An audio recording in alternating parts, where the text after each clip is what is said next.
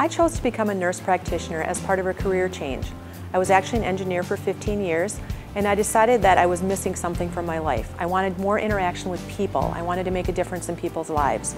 I decided to work in urology after working with elderly patients for quite some time.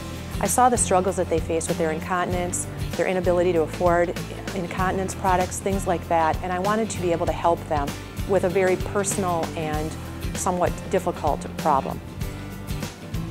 I feel the best way for a patient to get the most out of their health care is to be the driver. I really enjoy when they come in with a list of questions, a list of expectations for him or herself and for myself as their provider. I feel like if they know what they're asking and take a vested interest in their health care, that they're going to get more out of it.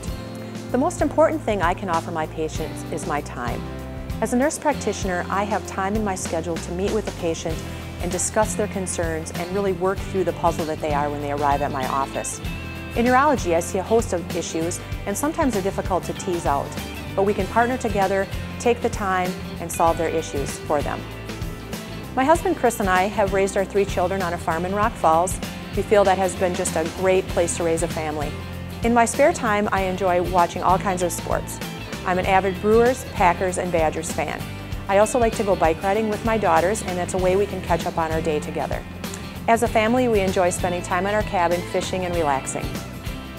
I'm Kelly Gruber, Urology.